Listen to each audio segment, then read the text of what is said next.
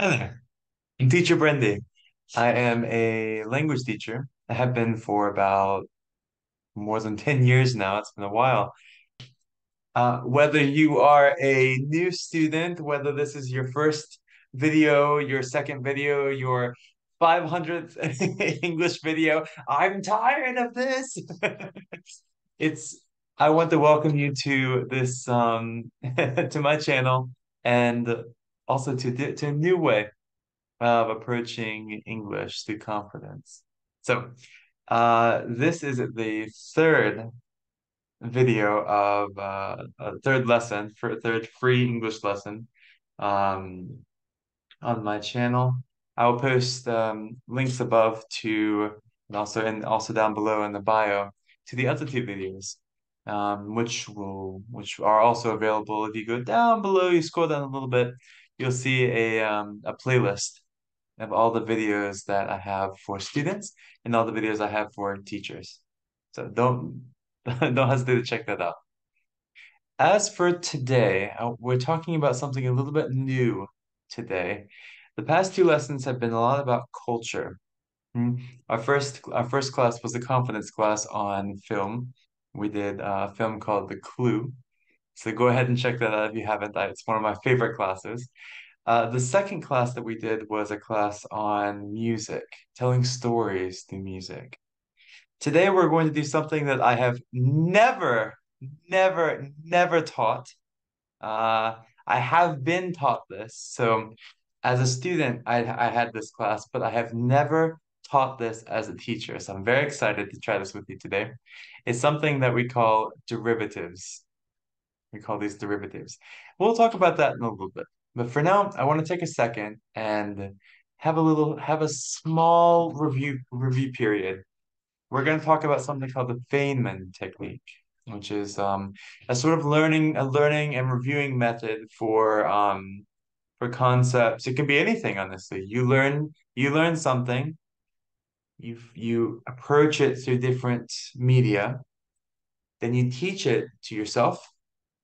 You teach it to someone else that does not know what it is, and then you come back and you think about what exactly was easy for me.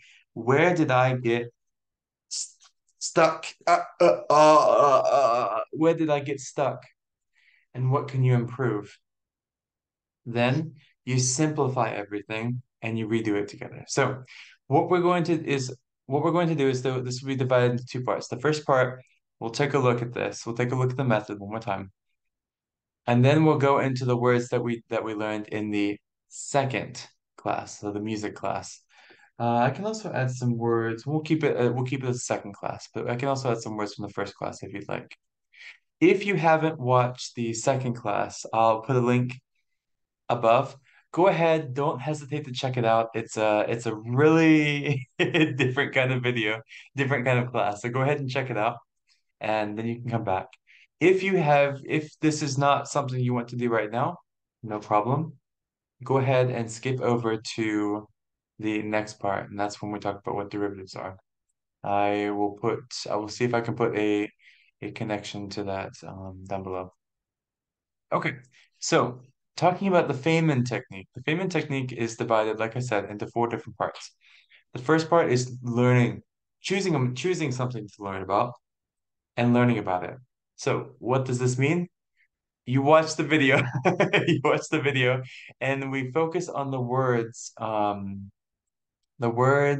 the expressions that were most important to you.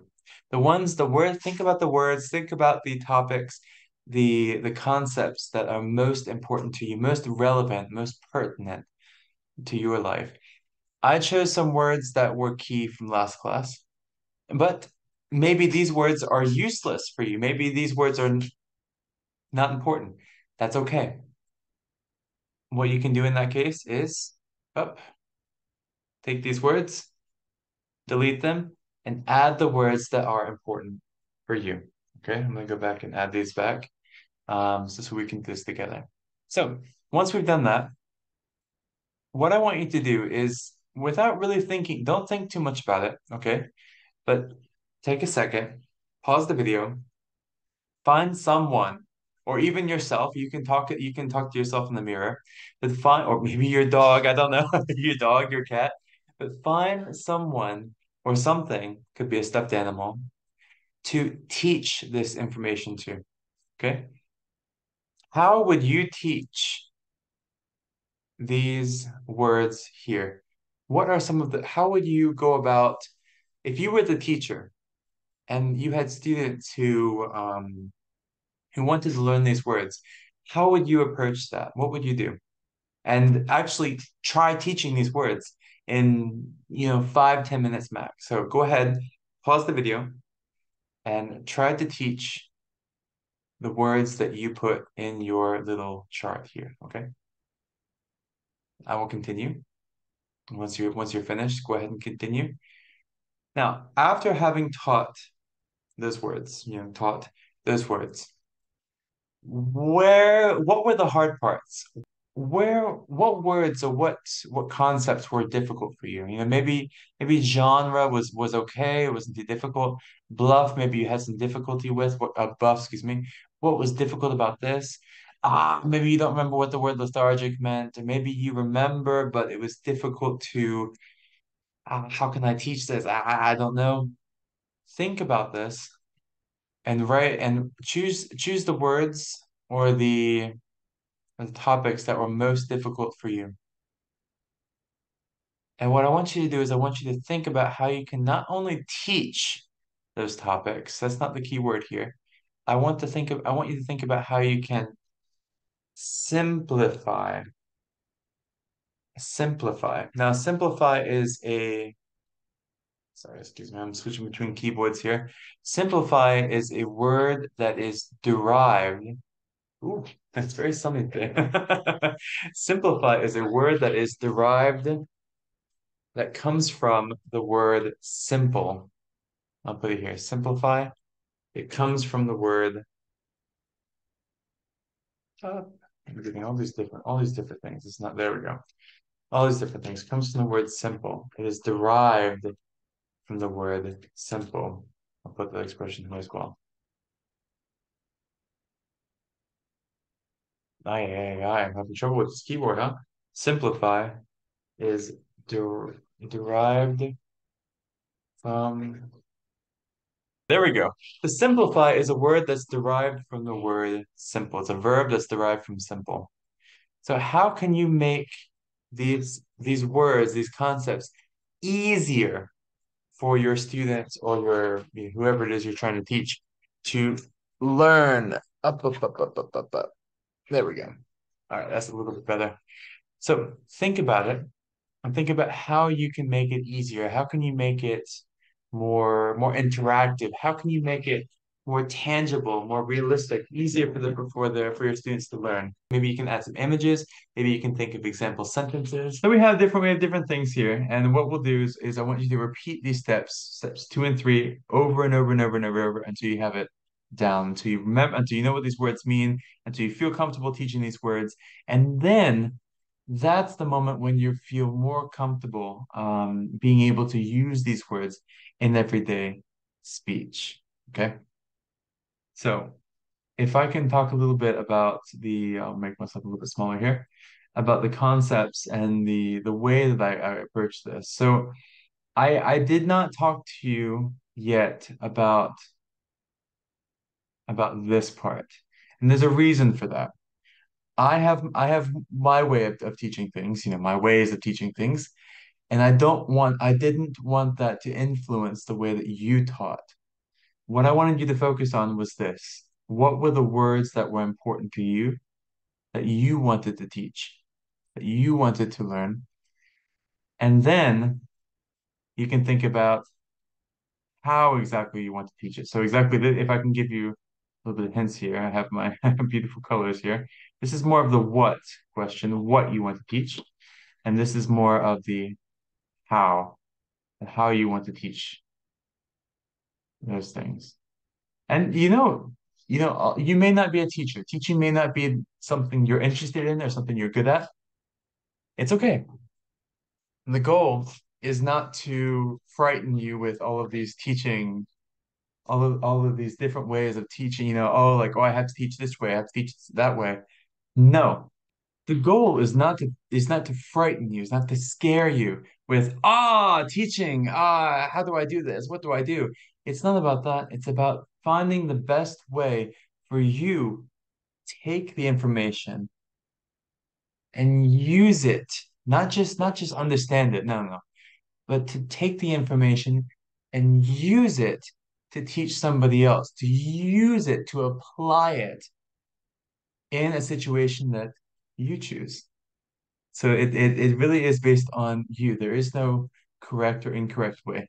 There's always a way to improve how you teach, how you approach it, how you apply the methodology, how you apply this concept, excuse me. But there is no correct way of how to teach it. I'm curious as to yeah, after you finish this, I'm curious to know how it went. So go ahead and put a comment down below and tell me what happened. What went well? What didn't go well? What are some ways that you would improve? What are some advice you have some for others? And we'll go through this. So if I were to teach these words, which you did see in the last video, that I would focus a lot on example sentences. That's one thing that's very, very important when it comes to teaching foreign languages, is not only giving these example sentences, but giving meaningful, giving meaningful uh, example sentences. So for example, what does that mean? If we have, we're gonna get there. We're gonna get there. There we go. Meaningful example sentences. For example, if we have the word genre, we can say there are two ways we can go about this. We can say I like horror genre. There we go. I like horror genre. Okay.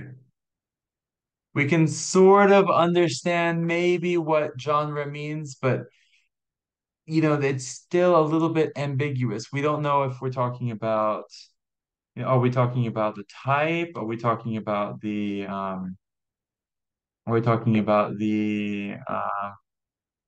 things that happen in it? Oh, what are we talking about? If we talk about, for example, genres, if we give a sentence like this, for example, genres of film include, uh, like I said, we're gonna get there. There we go. There we go. Horror, um, yep, horror, um, thriller. I have horror in my mind because we just celebrated Halloween last week. I think it was last week, about a week and a half ago, and I have watched so many horror films last month. I love it. So horror, thriller, um, comedy, for example, comedy. Make sure you put your comment here, and and what's another one? And romantic,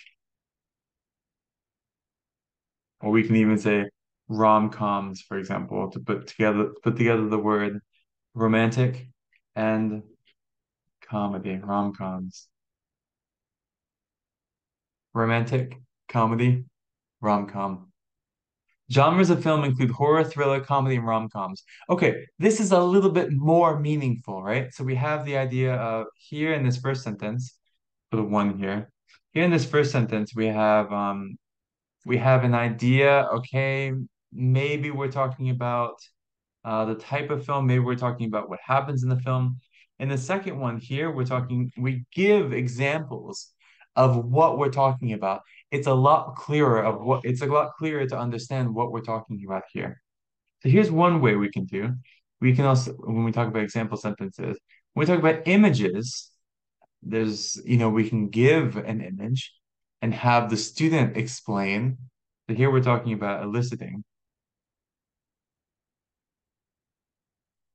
Nine. Okay. To elicit, we can give the photo and have students talk about what they see, basically get that from them, elicit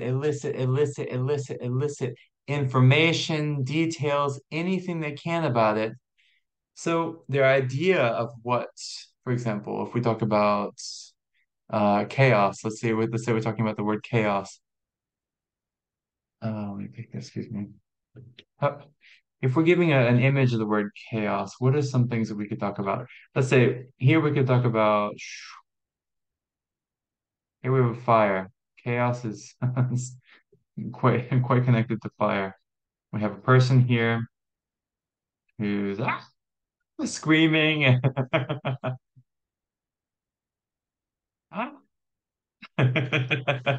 I love this. So we have a person here whose hair is standing up, is a little bit scared. We don't know, and we can say this is chaos. Now, just a little connection. In my last video, I spelled chaos wrong. It is A-O, A-O, chaos, A-os. Well, I'll do a video very soon about errors. But for now, chaos. If I show you, for example, this, I can even erase this, honestly. If I show you this, let's say you're my student, and I show you this image, words, can you tell me? What are some ideas? What do you see? Some people might say fire. Some people might say, um, I don't know, a man. Some people might say scared. Some people might say scream. And there are lots of other words. And I say, okay, if we put all of this together, we create a word which means chaos. Now, that's part one. Part two, how can we use chaos in a sentence?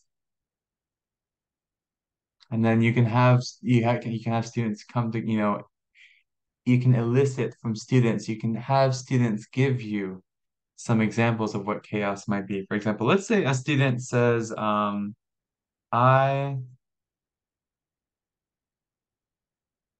was chaos. I was chaos when my house burned burned down to the ground. I'll make it very dramatic. Okay, I was chaos when my house burned down to the ground. Okay, it's okay. We'll take a look here. I was chaos. Hmm. They have the idea of what chaos is. It's craziness. It's not a good thing. It's a bad thing. It's people are scared. We can talk about loss, we can talk about destruction, fire, chaos. And then in this case, oh, that's a great idea. Let's change it a little bit to say chaos happened when my house burned down to the ground. And then you can say, you did a great job, excellent work. You started off, there was a small grammar problem, but you have the idea. Great work. Chaos happened when my house burned down to the ground.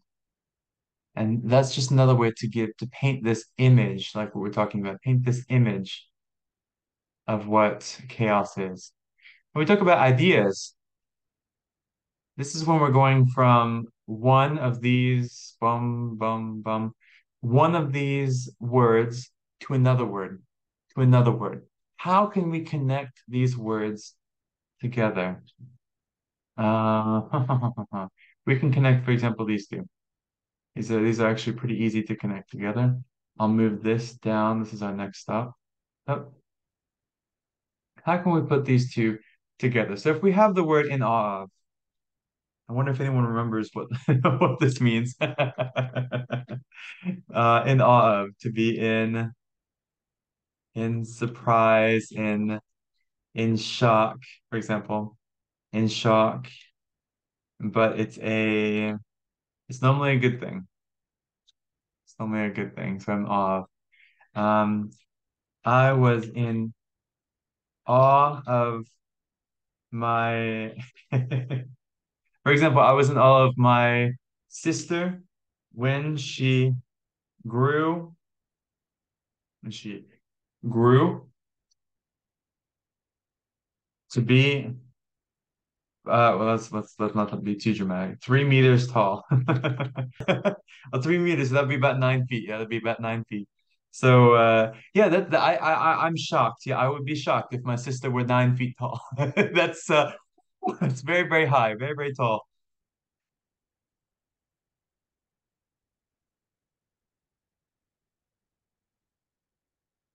To resolve the height problem, she went to the doctor, and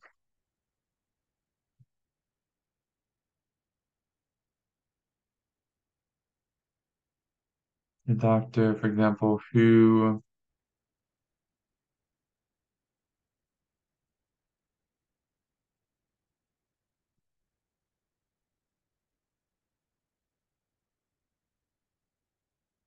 tall person. She then became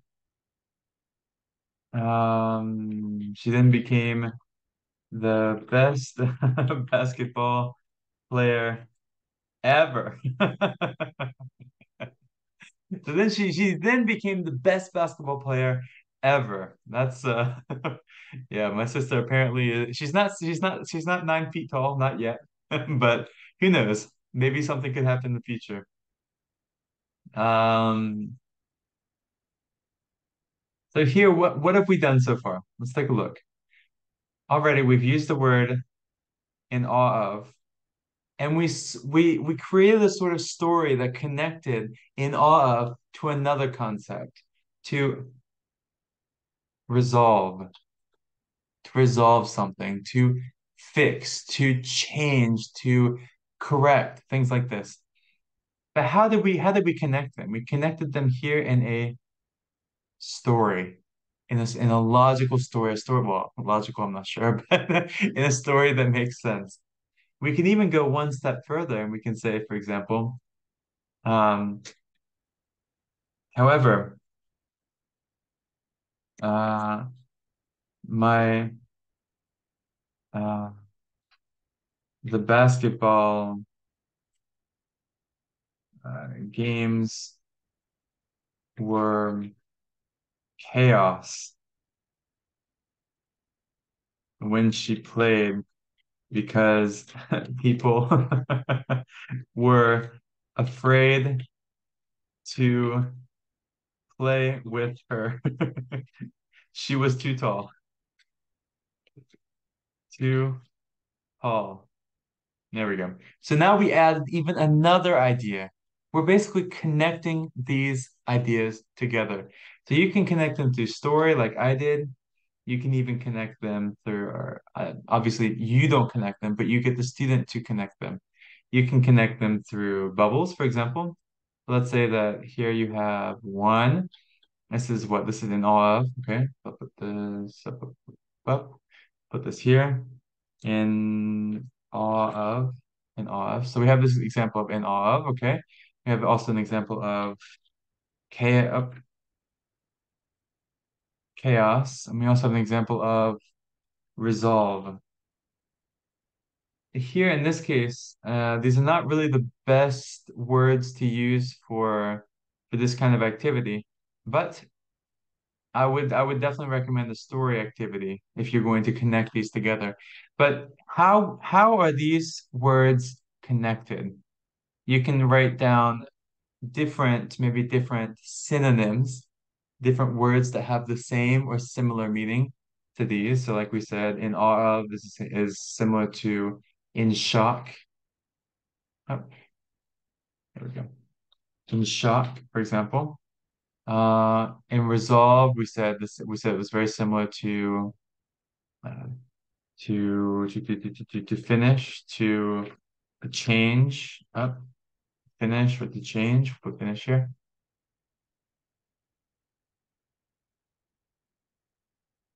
Finish here, chaos, like we said, is something that's similar to uh hectic, hectic, crazy,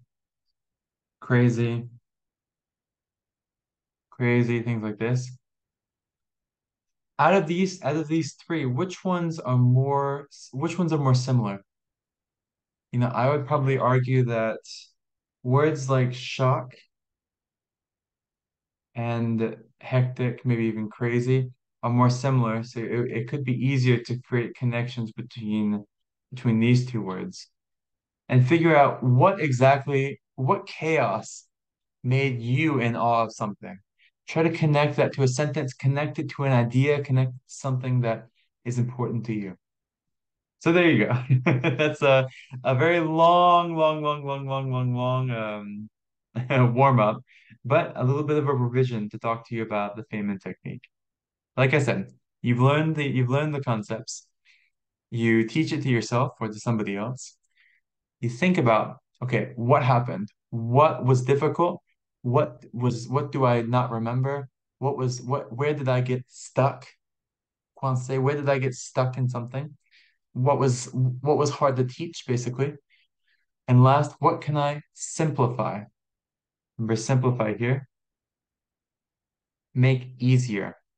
What can I simplify? Or how can I change my teaching to make it simpler for my student as a payment technique? If you have any questions, go ahead and post a comment down below. We can talk about that together. As wow, we've done a lot. Look at that. All right, so for today, I want to talk about something a bit similar. We've talked a little bit about it already. What are derivatives? The word derivative, I wonder if any of you know it. This is a word that has so many different meanings. So many different meanings. It's here, for example, we can talk about financial derivatives. What are the types of contracts that can be created between two or more parties? Talk about stocks, bonds, all the different types of assets. We can also talk about derivatives in calculus, which I am not going to talk about because I am not a calculus major. But I put a video here in case you are interested. I really like this YouTuber because this YouTuber helped me a lot through a lot of my college exams, a lot of getting me up to that point of understanding, what am I doing in math? It's a really great YouTuber. Really, really, really great, easy to listen to, easy to understand, easy to listen to. And even Cambridge, for example, has their own definition of a derivative, which we'll look at now. Look at this. I'm gonna take a second if on my Nintendo things I listen to here. There we go. So when we talk about derivatives, it says here, if something is derivative, so it can be an adjective, it is not the result, it's not the end of something, it's not the outcome, but it's been developed or copied from something else. Hmm. His painting style is very derivative. Here, like we said, if we talk about if we go back to the idea of connecting things, of creating meaningful sentences, this is not really a meaningful sentence because it doesn't give us the understanding of what derivative means here. But here, a form of something that is made or developed from something else. So it starts here. This is the original. Let's say this is the original. This is the derivative. What's different? Here we have a circle. Here, what's different is we have these three things here to add. It looks very similar. They're both circles. But here we have something that's a little bit different. This is a derivative of seaweed that is currently used as a food additive. Again, it doesn't exactly give the full meaning of the sentence, of the word. It doesn't help us to really understand what derivative means. But if we use the definition, a form of something that is made or developed from another form, we can understand that seaweed, which is the little green grass that grows in the sea, seaweed, this is what they're talking about is not seaweed, but a different form of seaweed that is used in food, basically. Here we get into things like finances, which we're not really going to talk about today. So there are three big definitions of that we see here, derivatives. Now, how in the world is that going to help us learn languages? How can that help us learn languages? And we'll get to this in a second. Don't worry. A derivative is a phenomenal word that we can use to learn different expressions. For example, one that we used already is a to be derived from. For example, what was the thing? What was the word that we said up here? Up here we said that simplify is derived from simple. What does that mean? Simplify is derived from simple. I'll put it here. Sim Simplify is derived from simple. The word simple. Uh, I think it's here. Yeah. Derived from the word simple. Now, simplify and simple are not exactly the same word, right? But they look very similar. Simplify is derived from, comes from the word simple. We can put it here. They come from and come from. To be derived from. When we talk about a derivative, we talk about a sort of a sort of alternative, not really alternative, but sort of something that is connected to it, right? Like what we've been talking about all the entire class. Something that is connected to the original idea, but is not exactly the same idea. Um, Derivative of uh, of the Latin, excuse me, we can say of the French word. What's the French word we can use? We'll make it a little bit easier. Um, this is one of my favorite Disney movies, for example. Malevolent um, derives from the French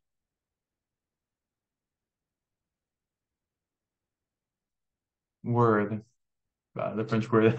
malevolent, meaning um, maléfique plutôt, maléfique. I think I'd say maléfique, meaning evil or meaning evil, ill-bearing, evil, what can we say? Up, ill-bearing, for example. It's the last time I'm going to use the English keyboard. Jeez, this is a nightmare. Malefic meaning evil, ill-bearing. It's something that brings evil into. It's malevolent talks about it talks about the queen in Sleeping Beauty. Basically the evil queen, the evil witch. It's the whole story about her perspective, and it's one of my favorite movies. Not only because the actress is phenomenal, just a real queen. But I just love the story. It's phenomenal. But the word malevolent derives from the French word maléfique, meaning evil or ill-bearing. So we can see here, malevolent, English, malevolent and maléfique, they're not exactly the same word, are they? they're a little bit different. But we can say that this word comes from this word. So to make it easier, which word comes first? The first one we want to put magnifique with the accent here, excuse me. Magnifique is the first one in this of course. The second word is this, malevolent. It comes from, it is derived from, it derives itself from. So derivatives, when we talk about I wonder if you can guess, if you can imagine where I'm going with this.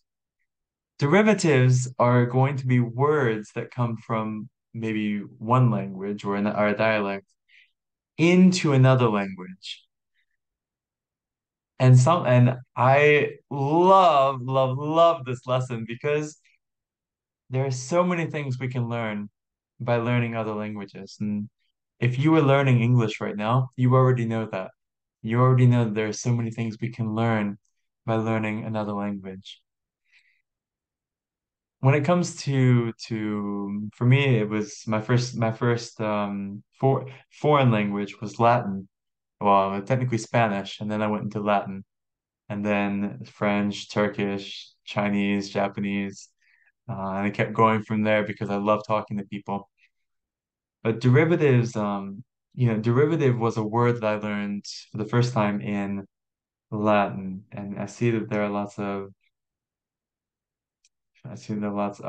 red lines here. I promise these are all English words. It's just that my autocorrect is not in English, of course. But derivatives are, it's a word that I learned in Latin. And so we'd have all of these lists of vocabulary words that we'd have to learn. I'll make this up a little bigger. We had a list of all of these vocabulary words that we had to learn. And from these vocabulary words, we'd our teacher would ask us, what are some derivatives you can see from these words? What are some words that look like English words? Do you know any English words that look similar to these words?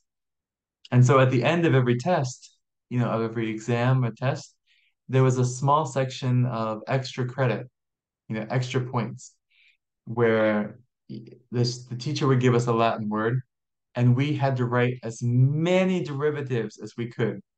So we could write, for example, there was a word, um, if I give you the word odio, odi, we'll keep it in the verb form. Odire, odi, and put it in the first person, odi. There's so many words that come from this. So many words that come from this. The word here, odi, means I hate. And we'll keep it as hate. Hate or detest, hate, dislike, Facebook thumbs down. Hopefully something you will not do for this video. Thank you. Odi. Uh, so there are lots of derivatives that come from this word. For example, we have odious, something that is hateful, something that is hateful, something that inspires hate. For example, the way you are acting is odious. Mm, you should be ashamed. You should be ashamed up of your behavior. I have my cat in the corner who's snoring, so I'm sorry if you hear that. I love my animals. Odious, hateful. The way you're acting is odious. It is horrible. It is hateful. It is thumbs down. Nope. You should be ashamed. You should be embarrassed about your behavior. Odious. And so this is just one word, but imagine we would have five or six Latin words, and our teacher would ask us to write all the derivatives that we remembered, all the derivatives that we could think of to for each of these words. And there's so many we could think of. A lot that had to do with birds. I remember that. But anyway, we'll talk a little bit about that in a second. Now, when we talk about derivatives, it's important, and I'll rearrange this a little bit later to make it easier to see. It's important to differentiate, to know the difference between derivatives and synonyms. Okay, derivatives are not synonyms. Okay, when we talk about synonyms, here we're talking about the source. We're talking about words that are similar. So, for example, derivatives could be mm, simplify. Like we said, I'll keep the same word here. Oh, I'll give you a different word, actually. I'll give you a different word. Um,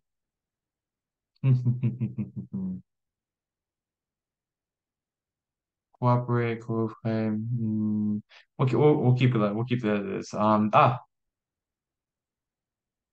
facilitate, for example, is the word facile, which means to make easier, to work, to make things easier, facilitate something. However, when we talk about synonyms, facilitate, a synonym for facilitate, there we go. A synonym for facilitate is simplify. A synonym for facilitate is simplify, to make easier. Another word we could give instead of simplify could be um, to discombobulate. Yeah. Simplify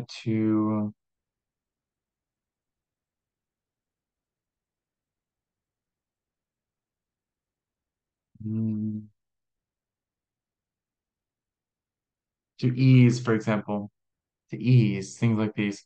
You see, the difference between this is here we have a derivative. Here we have facilitate is derived from the word facile, from the word easy, ease something. They're very similar. They look almost the same. However, this is different. Facilitate is almost the same word as simplify, almost the same word as ease, almost the same. And that's very important for you to understand the difference between these. So what I'll show you here is it's a site that I use it's excellent. If you're writing a paper, if you are writing paper, writing an essay, writing in English, speaking in English, and you realize I want to learn new words for this. Let me show you. This is amazing. This is an amazing site that I found. So let's say we look for the let's look for the word facilitate. Type it here. And like I said, ease, simplify. These are different synonyms that mean almost the same thing as facilitate. Ease, help, promote sometimes, I guess, yeah. Further something, to expedite something, to assist something, to simplify, alleviate, to make it easier. All of these are synonyms of the word facilitate. So I really, if I recommend this every time that I look at, I review, I peer review some of my colleagues' papers or essays, or I grade papers. I always recommend that people use this because it's a phenomenal site. Not to mention, look at this. If we take a look, click on ease. Let's see, where can I go to this? Here we go. We have a full list of synonyms here. We can filter all these words by the noun. Which ones are nouns? Comfort, repose, rest, relaxation. Phrasal verbs, if you want. So we have different phrasal verbs, if you know what those are. Um, phrases, for example, well-being, peace of mind. And what's cool is look at this. You have other other words with different images as well, similar words. It's so relaxing to see, huh? I really recommend this if you are interested in writing things like that. So there you go. If you have any more questions about that, go ahead and put it into the comments, and I will be happy to respond to your questions. So we talked about that. I talked about derivatives. So we see that derivatives are a little bit different from synonyms. Derivatives are things we are words that are basically the origin, the source of other words or other ideas. So with that said, let's move down a little bit. And I want to take a look at, actually, move this back up. Oh, I'll move this back up. There we go. I want to take a look at this. This is, if you don't understand, great. That's excellent.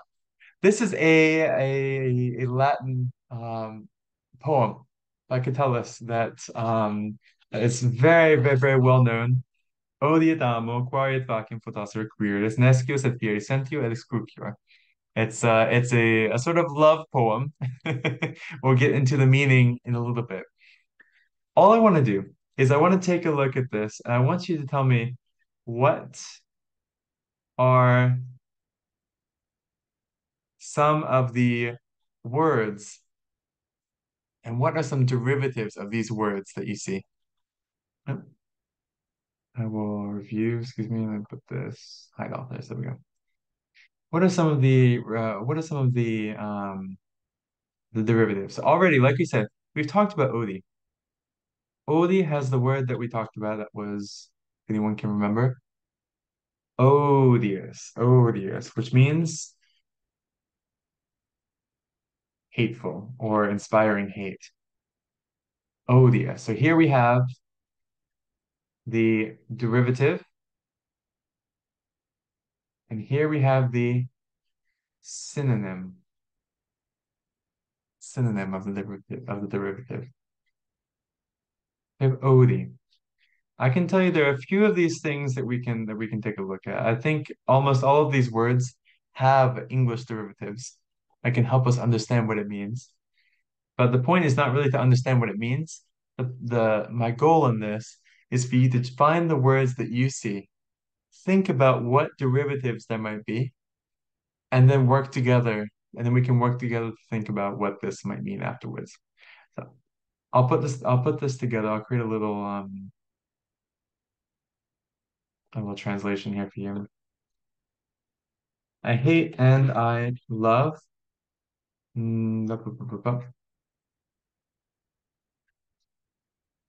Why? Um, you might ask. I'm trying to find that. There we go. I don't know. I don't know. Uh,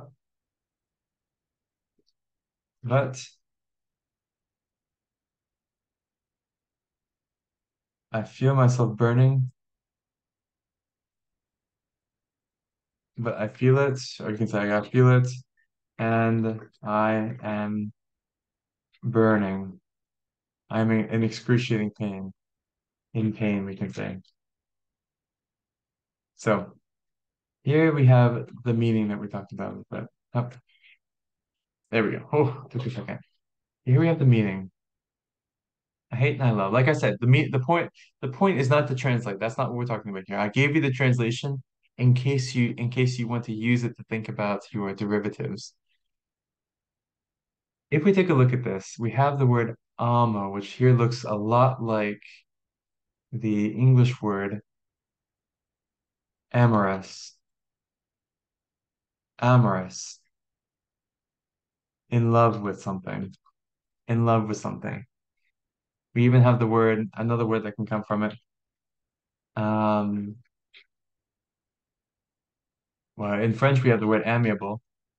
What else can we think of with here? Amorous. And we can also say amicable. Amicable. Excuse me, amicable in English. Friendly, in a loving way. In a friend-loving way. Amicable. Amorous. Amicable. Think about any other words that resemble this. And if you have any other ideas, go ahead and put them in the chat below. There are so many other words we can think of here. Here we have the word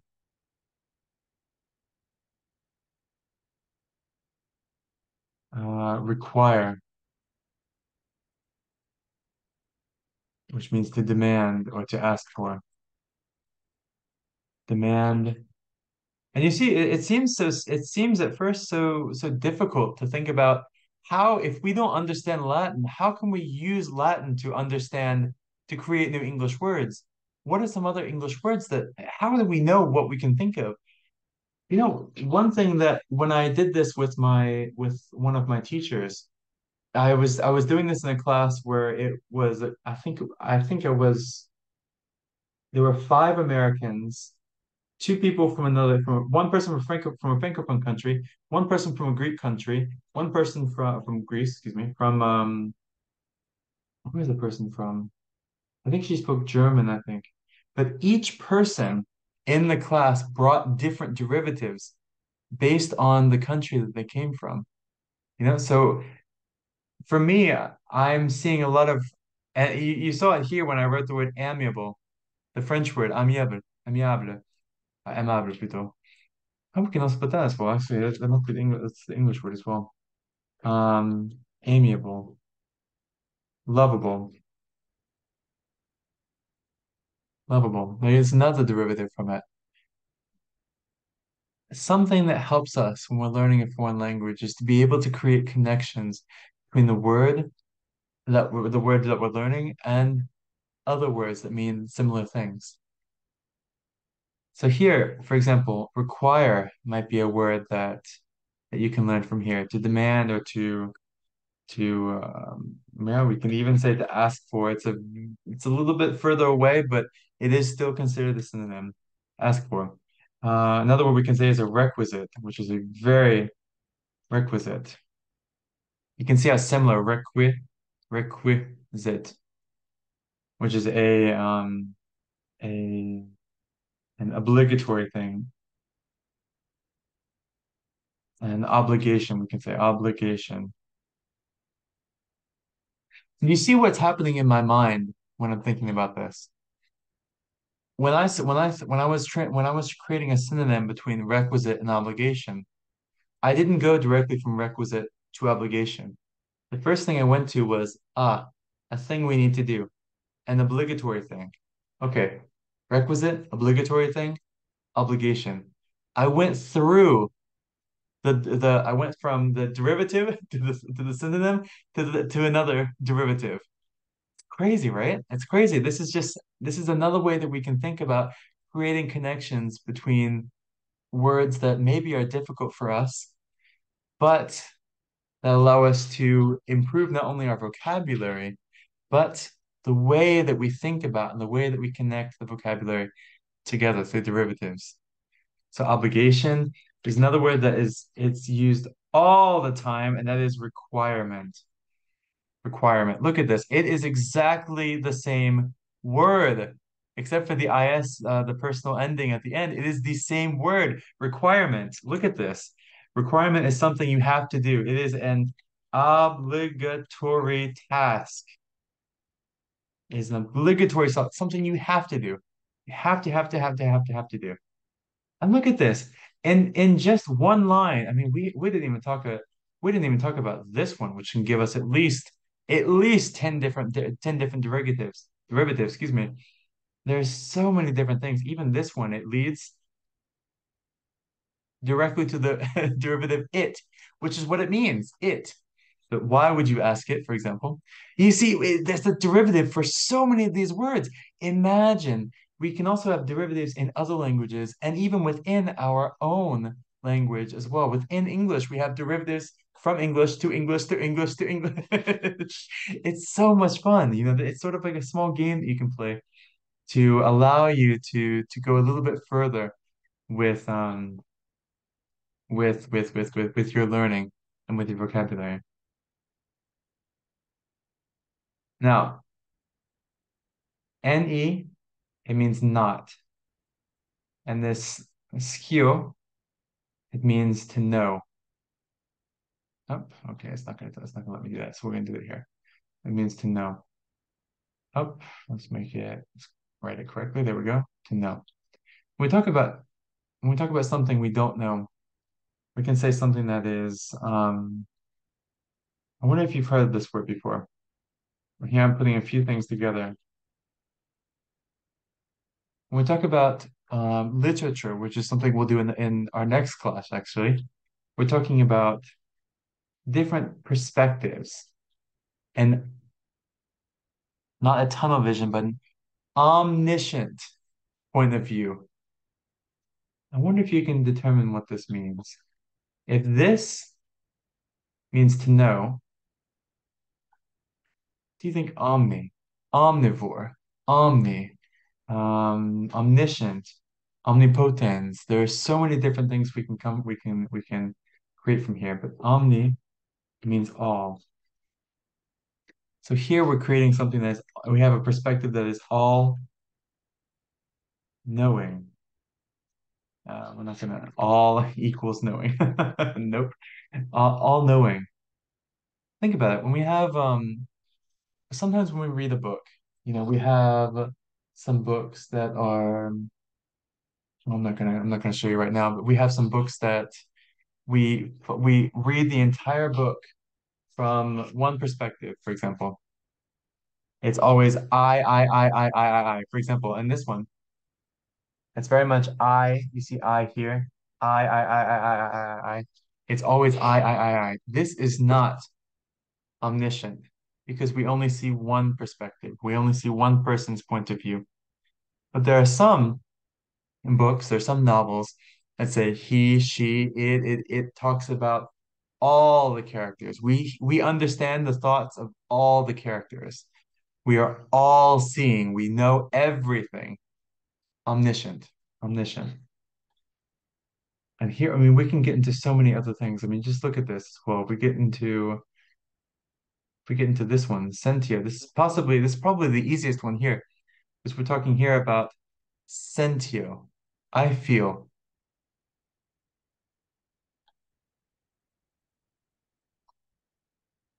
sentiments, sentimental. I'm not going to put it here. I'll put it over here. We have the word sentiments, sentimental. Sentiments are our feelings. So I have the sentiment that you that you love my YouTube channel. I have the sentiment, I have the feeling that you love my YouTube channel. It's true, right? Sentimental is someone who shows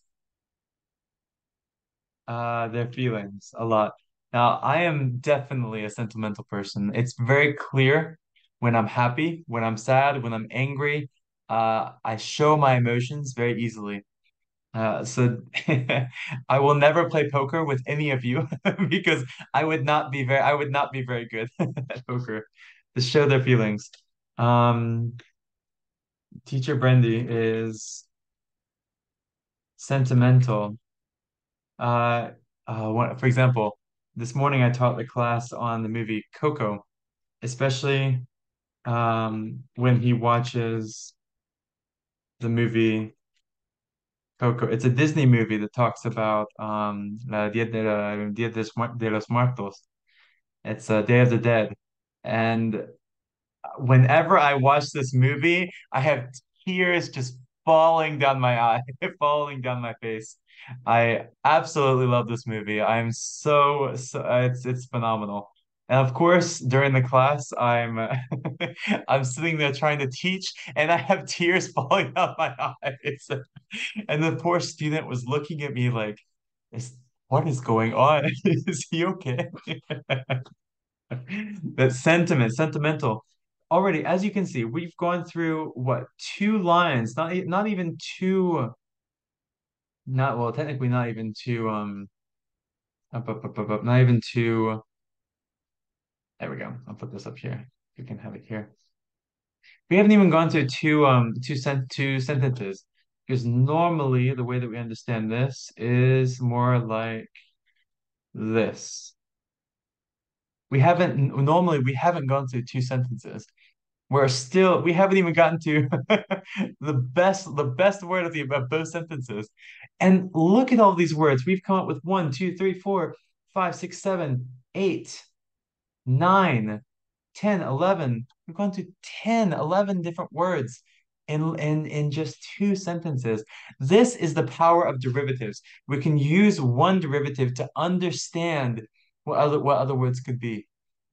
So this is just Latin. We'll get a little bit into it. I'm so excited because I love this word. I want to share this word with you. All of this is used for this last word that I want to teach you.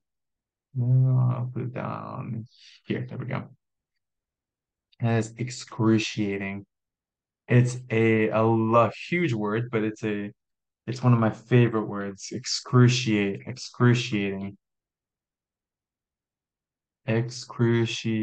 What am I? Excruciating with the C, excuse me. Yeah, there we go. That's fine. Excruciating. Extremely painful.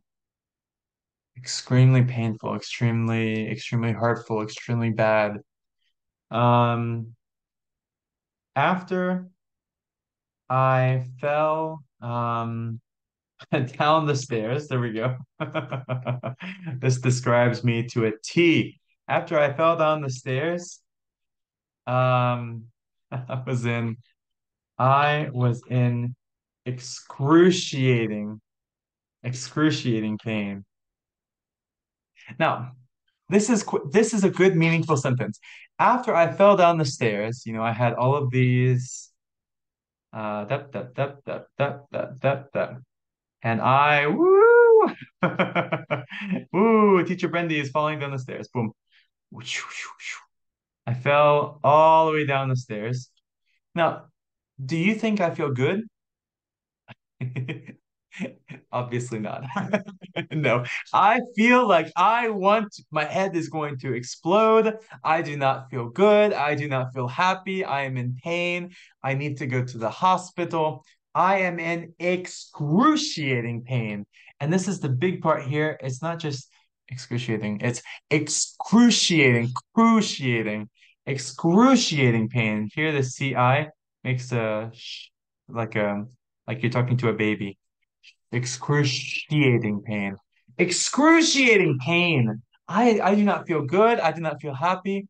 It's such a beautiful word. It has such a negative meaning, but I just love this word excruciating. Excruciating. For example, if I say the phrase excruciatingly loud, what am I talking about? Let's say that, for example, Christmas is coming, and in my neighborhood, in my region, we have what's called firefighter Santa, firefighter Santa Claus. Excuse me, firefighter Santa Claus, and it's a clause. There we go. It's so cute, because on the fire truck, I wonder if I can just show you a picture. That might be easier. Let me show you a picture real quick. Oh, so firefighter Santa. There we go. Firefighter Santa Claus. It's so cute because on the fire truck, it's in different places as well. This is in Bogota, Colombia. Okay. But here on the fire truck, you have Santa Claus that sits on the fire truck and throws candy to everyone. It goes around to all of the different neighborhoods, and it's really cute. The kids love it. The only thing is I'll put this here. This fire truck is excruciatingly loud. It is so loud. My ears, I can't hear. I can't hear for a day or two after it because it's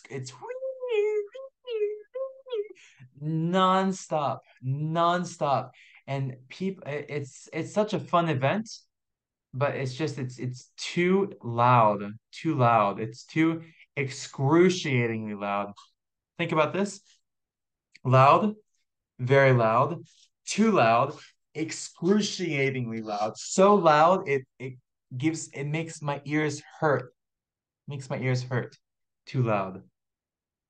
I'll go ahead, clear all my drawings. That was fun. So let's go back. Let's go back and take a look at this. Excruciatingly loud. Look at that. In one, two lines of Latin, and it can be in French, it can be in Latin, it can be in English. We've learned so many different words. We've been able to go through all of the different words, not even all, but a lot of different words that come from these Latin words, these derivatives.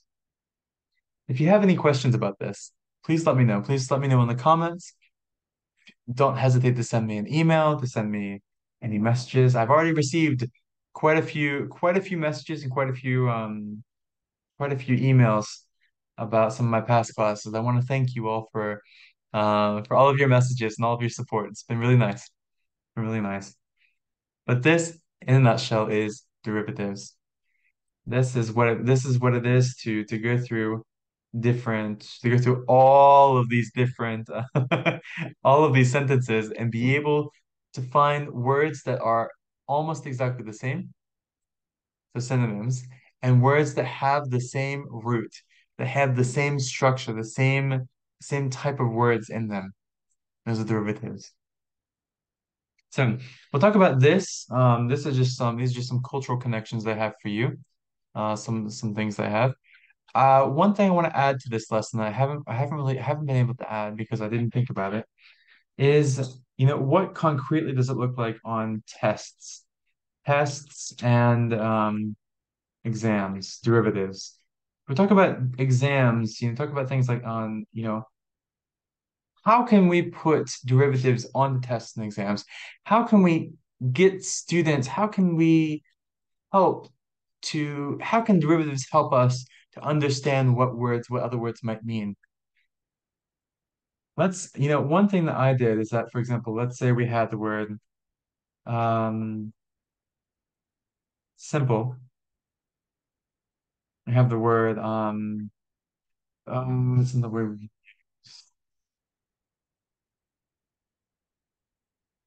Mm, Well, we use simple. We can use the word, um, what was the word we just had up here? The word we had up here, shint, omni. We can say omni, for example. We can use this as not exactly a derivative here, but here we're talking a little bit about prefixes, suffixes, affixes.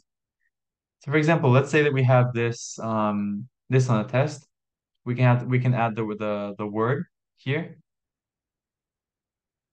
put a line here, omni, put a line here, and what your job would be, what the student's job would be, is to easily just create words that would be, oh, that's not what I want to do. Create words that would be derived from this word.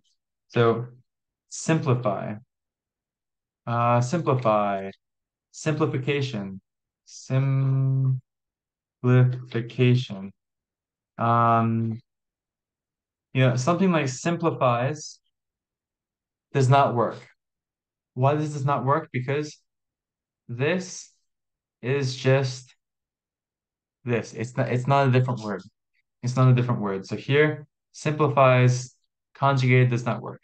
Simplify is okay. Simplification is okay.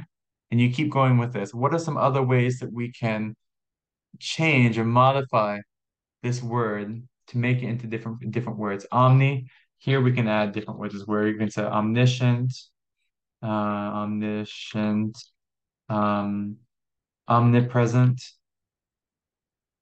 um, omnivores, someone who eats everything. Me, my cat, for sure. God. Something crazy. My cat Coco is a bit. She came back from vacation last week. I was on vacation last week, and she came back from vacation with me, and she got a little bit sick because she was nonstop playing with the kittens, and she was meowing all day long for a whole week. Well, she came back, her voice was tired, and so now when she meows, it's not meow, it's meow. It sounds like she's kind of been smoking all of her life. She's a chain smoker. But so we went to the vet yesterday, and we got a we got a the vet gave us some pills, right? He gave us some pills to give to Coco, one pill a day. Normally, you're supposed to hide the pills in the wet food, the pate, the wet food, so the Coco, so my cat will eat it without thinking. This cat, she and she just woke up as well. She heard the sound. But I opened the pills. I put it in my hand like this.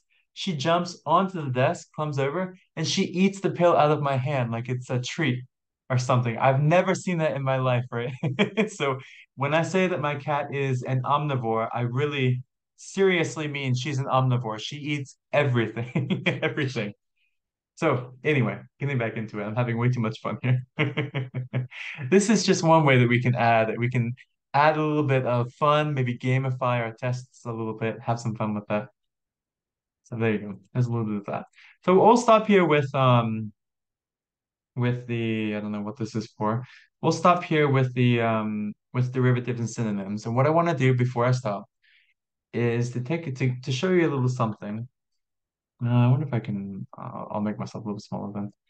I want to show you something that I did when I was, as I've been growing up, learning different languages as well. These are some works. We call these works in we call these up works in translation. Up.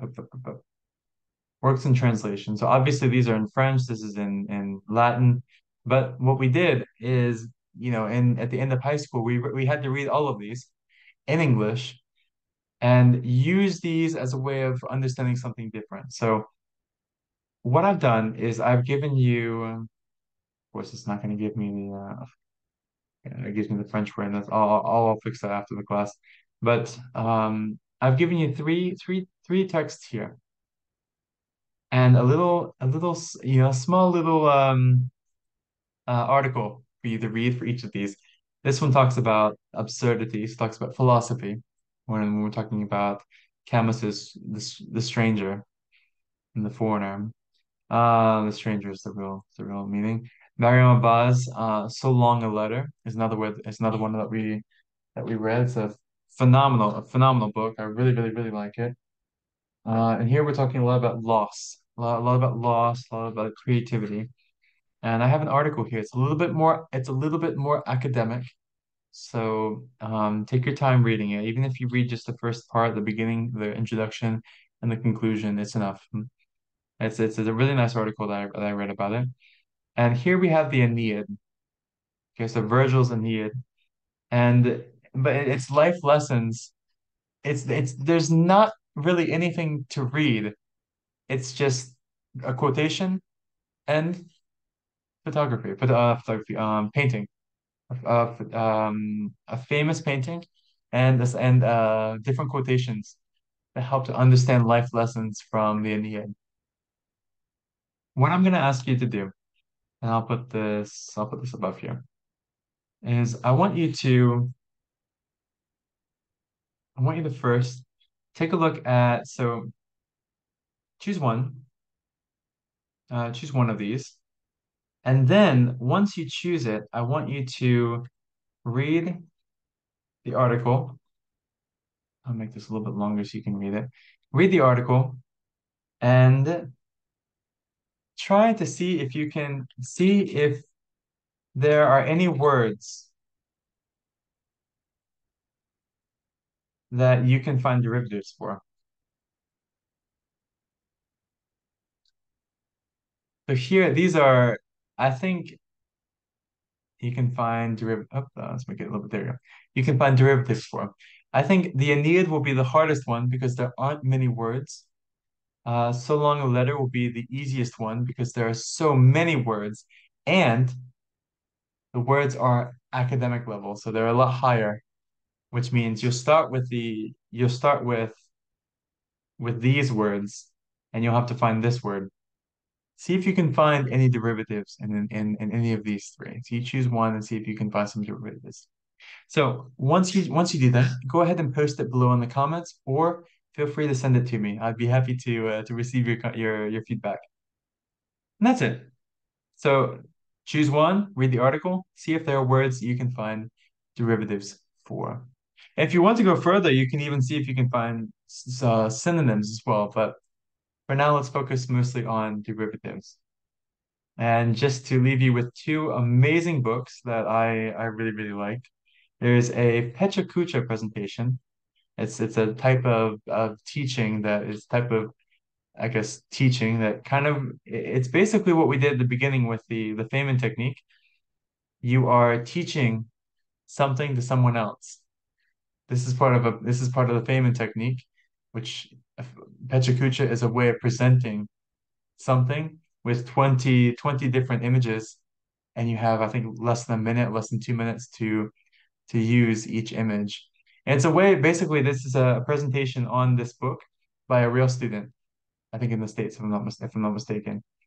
That's something you can read. It's a phenomenal book, but it's definitely more advanced. If you like murder mysteries, because I love murder mysteries, I most definitely recommend David Baldacci's The Winner. It's a great book. It keeps you on the edge of your seat like this, but it's a great book. It's really really really phenomenal. And what I have here is, because there are a lot of characters in this book, is I have a character organizer, a graphic organizer for you. Feel free to print it out. It's not, I did not create this. It's Freeology that created this. But it's a phenomenal way to remember what exactly this character does. And sometimes these character organizers, they allow you to see who the murderer is before you're supposed to know. So be very careful. But but it's a great way to it's a great I did this, I remember, with my seventh grade English teacher for a film. I think it was West Side Story that we did this, and it was just phenomenal. It helped me understand the movie and the plot so much better. So I definitely recommend that you print this out and fill this in. What is the character's name? What are some ways that you can describe the physical characteristics? What about their personality, their role in the story, and then some quotes that they use to describe them, or just some important quotes that you think that you really liked. And that's it.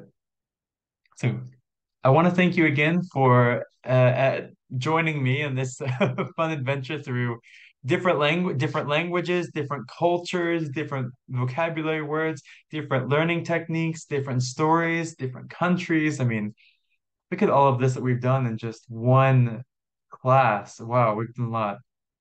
So I want to thank you for all of this. Thank you for joining me, and I wish you a great day. Yeah, have a great day. I'll see you in the next class. Bye bye.